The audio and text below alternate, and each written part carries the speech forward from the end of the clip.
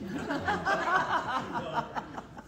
use this as a tool. Well, we've got connections. We're connected with the Wisconsin Chinese Chamber of Commerce, and they will help in any way possible through interpretation services, transcription of writing to Chinese writing, which very few of us can do.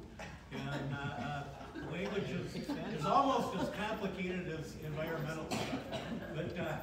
But so that's enough. I've rambled on enough about this. But we want to introduce Wenbin and his crew here, Don Kelly and Mindy Grittner, and want to keep this open for questions too. So if you have a question regarding environmental things, anything from an underground tank to a phase 1 or phase 2 remediation, ask them.